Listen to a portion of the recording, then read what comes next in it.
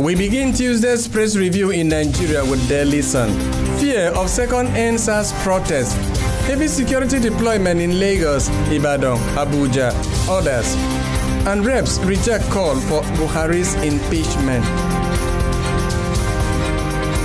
This day right, with threats from Buhari, police, NSAS protesters beat retreat. Soldiers, police take over strategic position in Lagos, Ogun, others. The Punch says, fresh NSAS protest, campaigners adamant, Buhari talks tough, deploy soldiers, call. Prepare for more protests, our demands have not been met, say protesters. And Buhari to address joint National Assembly sitting on Thursday. Nigerian Tribune writes, as Buhari addresses National Assembly Thursday, reps PDP bicker over calls for his impeachment.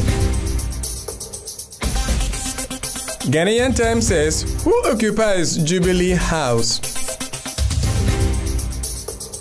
Zimbabwe's Daily News writes, SANU-PF tracks chaos mongers as party orders DCC pulls reruns in some districts. In Kenya, Daily Nation says, Uhuru, Ruto allies hold secret talks. The push for consensus has now boiled down to 3 issues following weekend meetings with Deputy President Camp. The Standard writes, Senator's 21-hour death that ended in ICU. Attempted murder probe last Thursday afternoon. Senator Boniface Kavaka drove to an upmarket Nairobi apartment where he was joined by a woman. 21 hours later, he was rushed to hospital unconscious. Police are now investigating an attempted murder as what transpired on 3rd December remains a mystery. And finally, we end in Uganda with new vision is this story. Government stops new petrol stations.